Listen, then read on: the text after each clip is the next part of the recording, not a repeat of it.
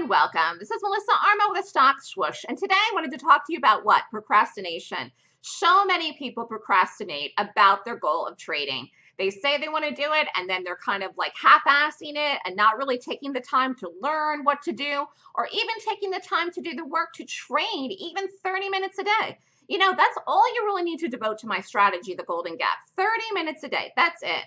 We're in and out of trades very, very fast, super duper quick. And if you want to do options, you can put the trade on and put a sell order. After you take the trade, you don't even have to watch it. Just put an immediate sell order after you buy the options trade.